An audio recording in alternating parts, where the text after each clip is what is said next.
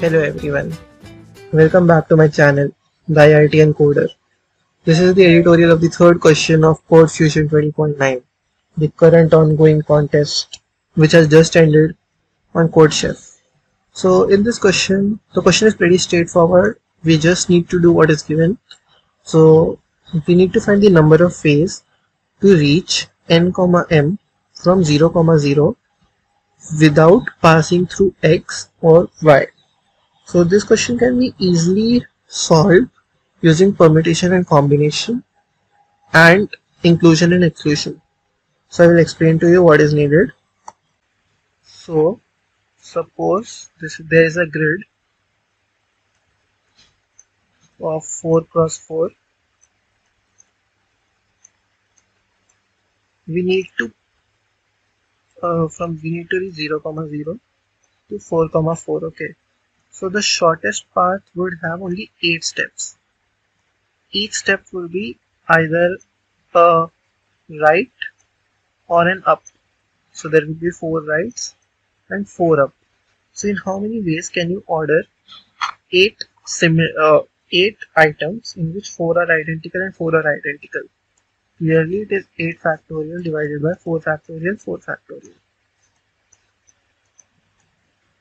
Generalizing this formula, the number of ways to reach from a point x, y, x1, y1 to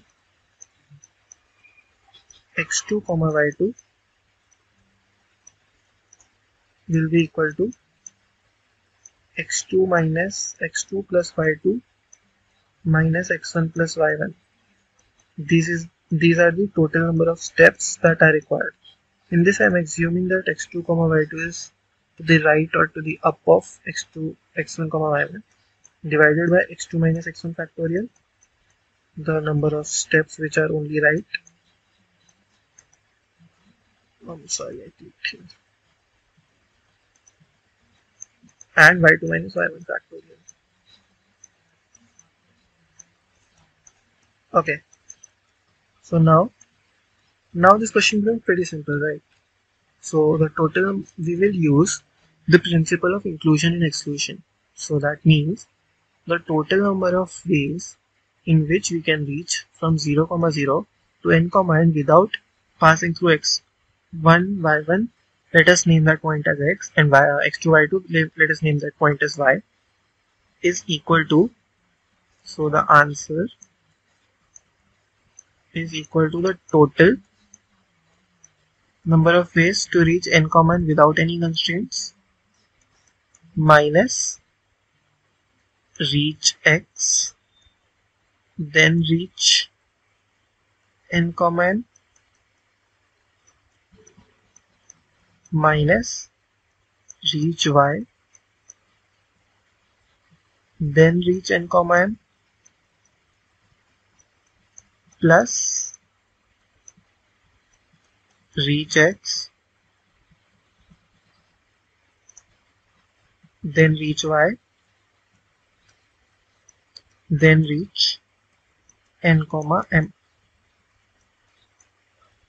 So as you can see, this value is basically n plus m factorial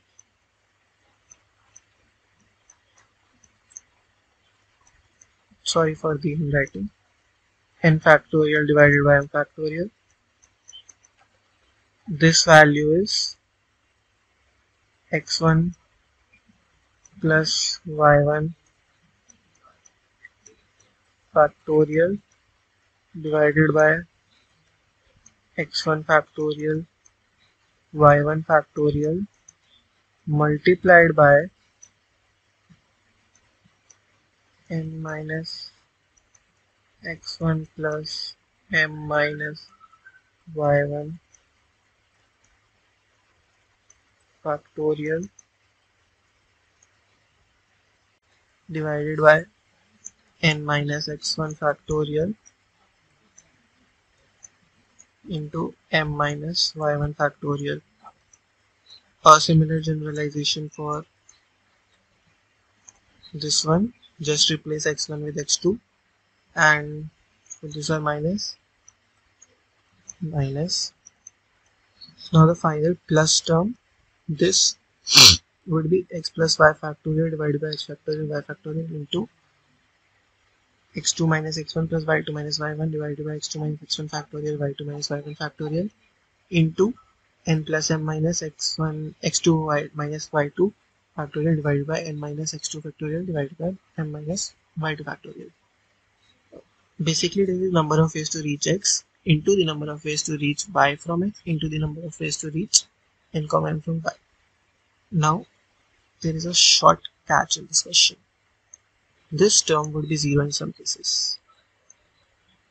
What are those cases? Those cases will be, suppose there is a grid 4 cross 4.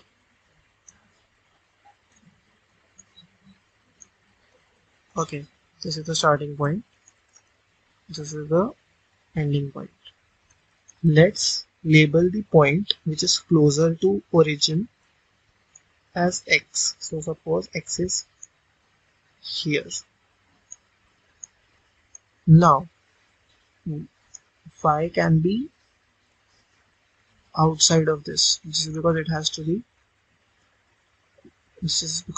be farther from origin than x. They can coincide as given in the question, and we have, without loss of generality, named x as the point which is closer to origin. Now suppose y is here, below x. Then there is no possible case in which we make 8 moves and reach from x to y. So, or basically y is here, then also. So basically y has to be towards the right of x and towards the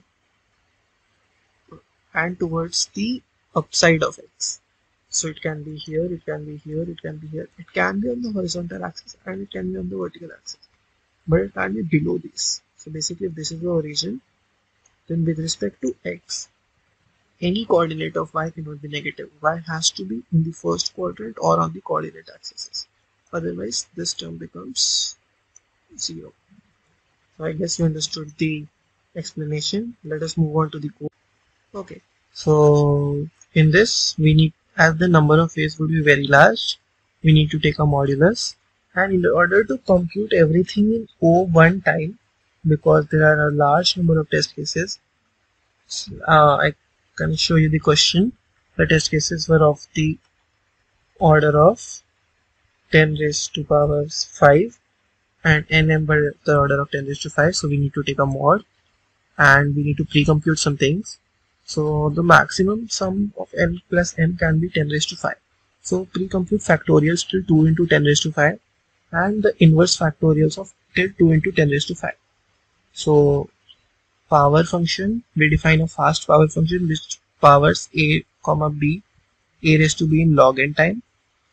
Then we make a find-way function which basically takes n as the number of writes we need to take, m as the number of ups we need to take, and then returns right plus up factorial divided by right factorial divided by up factorial, which is basically the formula I discussed in the explanation. This is the initialize function, we call it before calling the number of test cases. This fills the factorial table and the inverse factorial table with the respective values of mod inverse. Basically, inverse factorial of I is mod inverse of factorial of I, and mod inverse is power of factor of I comma mod minus 2. Now we take the number of test cases, we take in nm, we take in x1, y1, x2, y2, and we initialize first result with the total number of ways in which we can reach n comma m. Then this all deals with, this part deals with the case that we assign x without loss of generality to the number which is closer to the origin. Out of the 2 points x1, y1, x2, y2, we assign x to the point which is closer to the origin. We initialize result 1 as the number of ways to reach x1, y1 and then to reach n comma m from x1, y1. We initialize result 2 as the number of ways to reach x2, y2 and then reach n comma m from x2, y2. And if this subtraction becomes negative, we just take the plus mode. And now if y1 is greater than y2, that means the y point, the case that I discussed, that in which the positive term endpoint to reach first x then y and then n comma m becomes 0. So this is that case, we just see out result. Otherwise we compute the last term, which is find way till x1 y1, then from x1 y1 to x2 y2, then from x2 y2 to nm, and then we finally print out the result. So I hope you understood this question. If you have any doubts, requests, or you want anything, just leave them in the comment section. Please do like, share and subscribe, and keep coming back for more such tutorials. Thank you so much.